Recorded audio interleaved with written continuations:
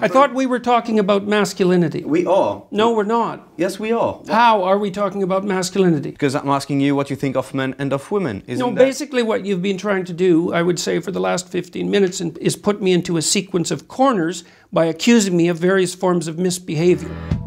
According to you, what is a real man, or what should he be? You should want the best for people, for you, for your family, and for the community. Courage is a good thing. Courage in the face of life's difficulties. You know, one of the things I suggest to the people who are watching my videos, for example, is that a good ambition is to be the most reliable person at your father's funeral. You think that nowadays men lack virility, that they're not men anymore? No, I think that you could make a case that they are punished for those virtues and so are less likely to feel confident in their expression or development. You feel that society nowadays tells men that it's not okay to be ambitious? I think it's definitely the case that happens. It's certainly not encouraged, it's discouraged because of the confusion between, the purposeful confusion in my estimation, between power and competence. You think the hierarchy of the patriarchal system is a good one?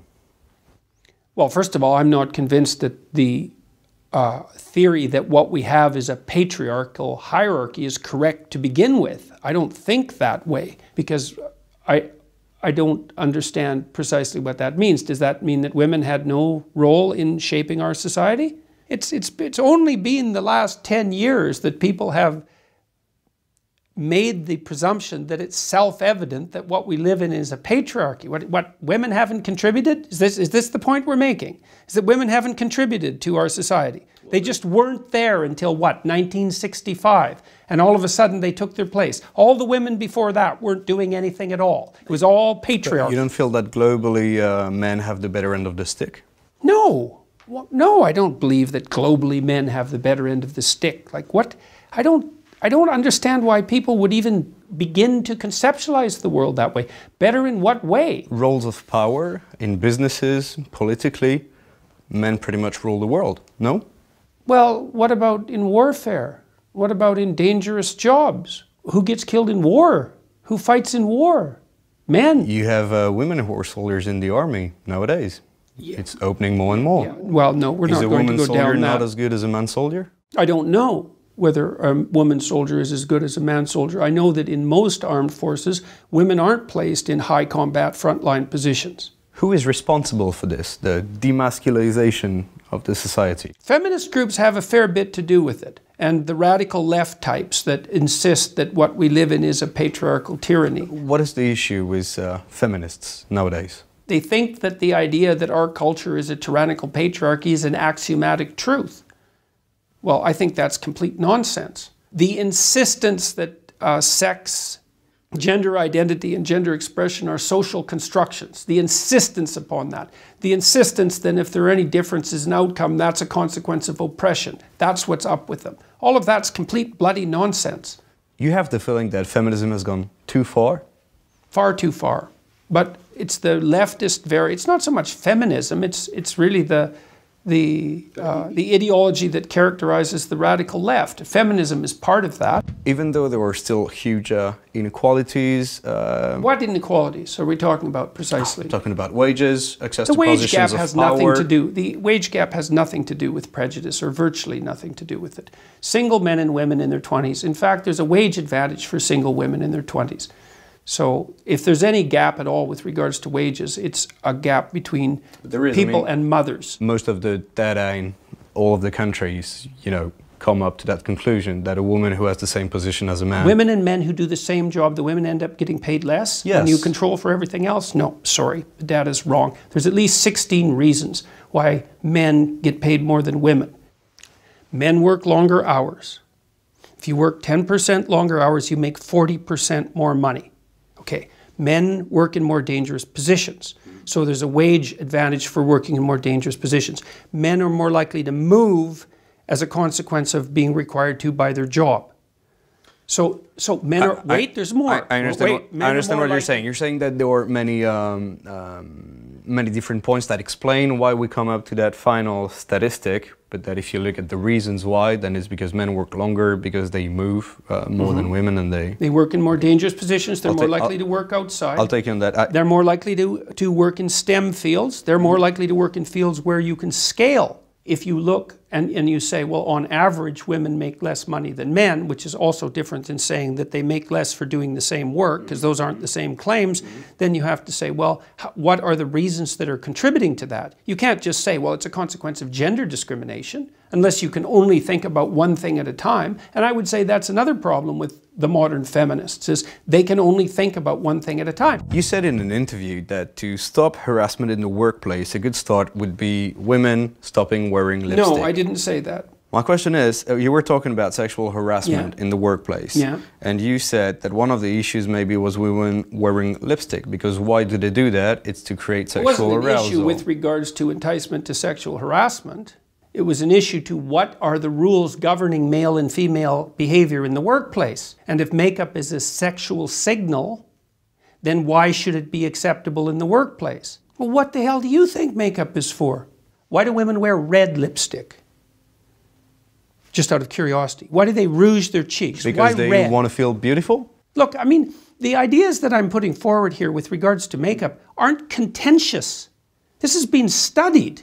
We know perfectly well what sexual signaling does, why people wear makeup, why women wear makeup. When you say these kind of things, a woman may think that, oh, then I might be responsible for what this guy at the office said to me because, yeah, I was wearing makeup. So then I'm the one to be blamed. That wasn't the point I was making. No, but do you understand that for a woman watching this and who is a victim of sexual harassment in the workplace, I don't care about that. You don't care about what she may feel after she hears you? No, I don't care. I really don't care particularly what people feel about facts. What are the rules exactly governing the behavior of men and women in the workplace? NBC, no hugging. Okay, that's a rule now. Okay, how about no sexual displays in the workplace? None. How about that for a rule? Now, I'm not saying that that's a rule that we should adopt, but I am saying that if we're going to have a culture-wide conversation about the difficulties of men and women working together, then we better bloody well make sure that we get the rules straight. Now, when the Maoists took over China, they had men and women wear the same uniform, no makeup, same haircuts. Why? To eliminate all of that. I didn't say that if a woman wears makeup, that's any excuse for a man to harass her. I just said that if she's wearing makeup, that's sexual signaling, and that is what it is. My vision of it is that in a way it puts the blame on women and it gives the guys a free pass. Well, you can interpret it that way if you want, but that isn't how I see it. And that's also not what I'm implying. And I think that it's appalling that women are treated badly in the workplace by like unsophisticated men who have no idea how to govern their impulses. In a video you said that the problem with those angry women is that since at the end of the argument you cannot fight physically, you can't really deal with them. That's not what I said. I said that that's one of the things that keeps conversation between men civil. Women can't argue with angry women. Women are often bullied by angry women.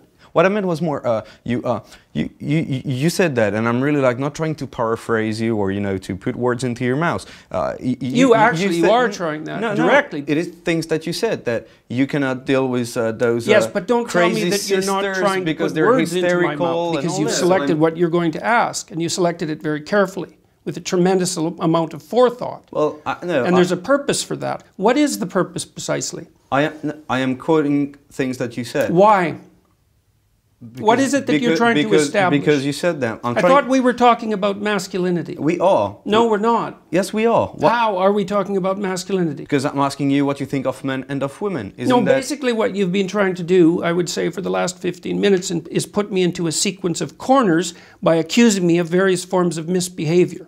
So why are we doing that? What's the point here? These are things that you said. My job as a journalist is to ask questions about what you represent and the ideas that you defend. Your job is also to select the things that you might ask about in some manner that doesn't indicate a substantive bias.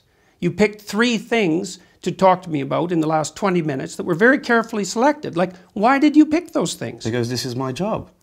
No, not necessarily. You could be asking me, for example, why I've spoken to 250,000 people live in the last 8 months. That might be more newsworthy. Well, we're not going to have a big debate about journalism, but if a journalist doesn't ask the tough questions, how can you give the good answers? Well, it depends on what the tough questions are. It depends on I didn't think that they would be tough. We're talking about things that you said. I mean, if it's easier to have conversation between men, because there is this underlying threat, you know, of a physical contact. I don't think it's easier. It tends to be somewhat more civil. So, fighting is the ultimate way of resolving the conflict? It's a good question. It's a good question. The ultimate way of resolving a conflict is to negotiate for peace, if you can manage it. But if you can't negotiate for peace, then what are the alternatives? Men follow you, listen to you. Because they need encouragement. And they need a reason for growing up. And I encourage them and give them a reason to grow up. What are you? It's better to grow up than to stay immature. Are you a father figure? Sometimes. A prophet, in a way, a guru? I don't believe that I'm a guru. I don't think that you can be a guru and tell people to take their own way. You know, I'm asking people to develop a vision for their own lives and to adopt the responsibility for that, but it has to be something that's personal. But do you feel responsibility then? Yes, absolutely.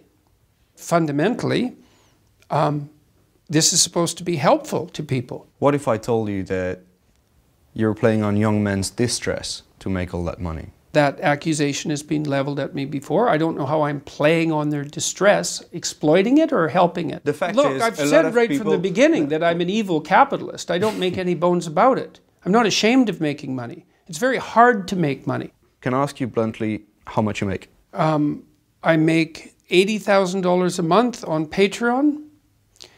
My book is selling about 20,000 copies a week. I have royalties that probably amount to something approximating $1.50 on each of those. The tours garner about $35,000 to $50,000 an evening. I have a business that's generating, I don't know, something in the neighborhood of $200,000 a month for me personally. There's some other smaller sources of income than that. Then you are making a lot of money Yes, out of this. I certainly am. And so are a lot of other people.